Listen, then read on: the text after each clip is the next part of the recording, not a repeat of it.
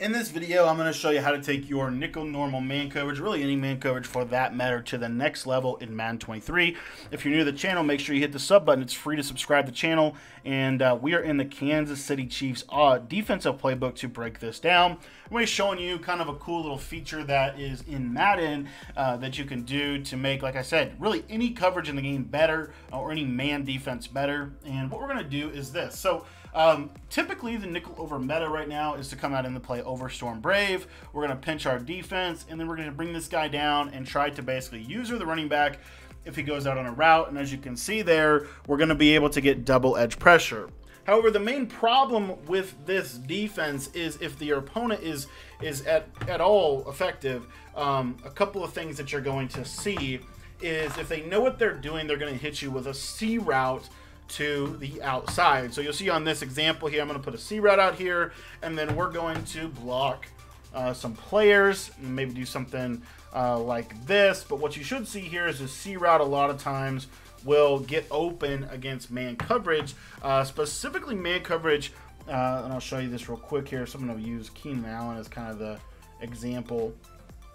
So I'm going to motion him across, put him on a C route. Obviously, you're standing down here kind of hovering, to try to help, attack them with pressure.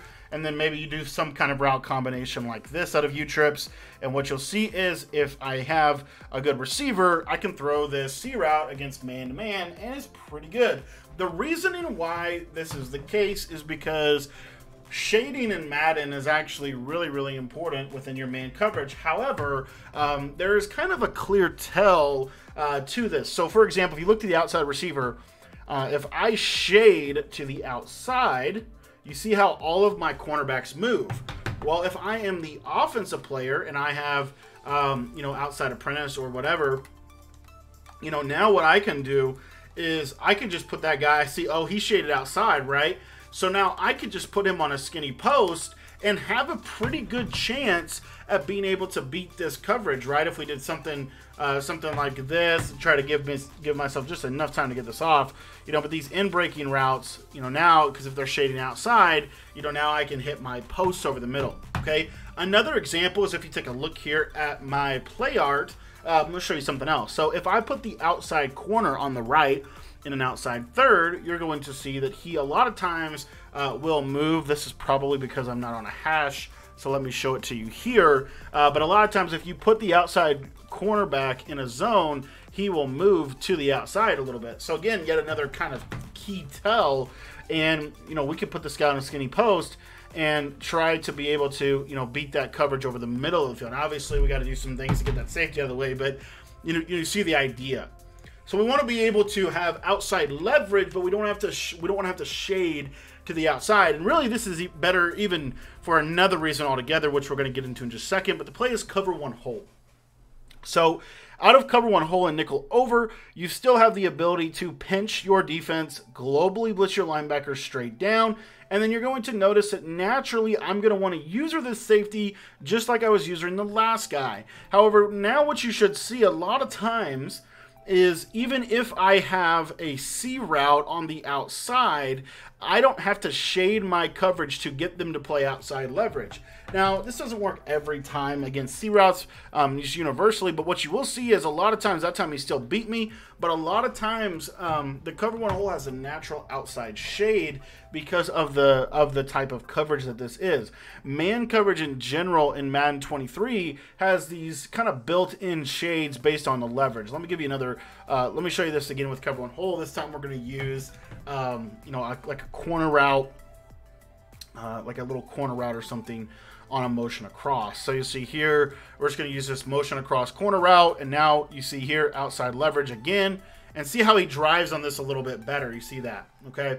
So he's able to drive on the route better if you call cover one hole, because cover one hole, if you look at this, it's a middle safety closed coverage. So naturally, the holes in the coverage are going to be to the middle of the field, which is where the help is on this play. So you'll notice here on the right side, again, if you look over here, you should see that the C route is not really there in that example. And I'll show it to you again a couple times here with Keenan Allen. Left side C routes are obviously the best type of C route. But I will say I have a lot more success when I go to something like cover one hole. He might beat him here, and part of this is also because we're motioning him. But you see, he's not getting absolutely like cooked as bad as he was prior to this. And another thing that you'll notice is if I do shade outside, the tell is definitely not as significant when I come out in the play. So you can, maybe kind of mix that in as well. You'll see here's the outside shade. Notice that my guy is at least underneath it. So when he tries to throw that back shoulder throw, I now have a player in the area to be able to make this happen. So the beauty of this is that it allows you to kind of do a couple of things within one, and that is the ability you'll see here with overstone break. Probably better to show with a corner route. So this is a corner route. And what you'll see with this corner route to the right side is he is going to get open every single time against this. You'll see right here, he gets open on the outside every single time. Obviously, don't worry about the accuracy because obviously I'm going to get shedded to death because practice mode, that's just how it works. But what you'll see in these cover zero coverages like this is this guy will almost always beat him to the outside because the natural leverage of a cover zero is to the inside of the field. So now we're going to go to cover one hole, and a couple things. You're going to notice, number one, it has a better matchup because the safety is now guarding the tight end as opposed to a linebacker guarding the tight end. That's one of the main things I like about this. But the other thing you'll notice is that this corner route, now my player drives on that a lot better because he's got an outside leverage because of the way that the coverage works. Now, to finally illustrate this a little bit more, is we're going to go to cover two man and kind of explain again the natural shades within these coverages. So if I come out and cover two man, where's the help? You're going to notice that the help is over the top and to the outside. So the coverage is naturally going to shade inside and underneath and basically play trail. So if I wanted to beat cover two man, I don't want to try to attack to the outside. I want to try to attack to the inside. I want to try to throw to the outside. But you see, again, there's that underneath shade that is so powerful. However, if we take the safeties out of the picture and they don't have help anymore over the top, generally speaking this year, you can kind of hit this. You can kind of hit that fade route a lot of times. You can also hit these C routes against that cover two style coverage. So you'll see here again, here's the C route, but notice that out underneath leverage. So I can kind of throw this over the top and have a chance at being able to get the ball over the top of the defense. Cover two man, if you aren't careful, will get you burned, especially if you are, not having help from your safeties. So the purpose of that is to just explain how these coverages work. Again, here's a motion over C route. And what you're going to notice here is, again, this is cover two man, so he's naturally shaded underneath. So as soon as my guy gets over the top, you see over there on that sideline that he's standing wide open, okay?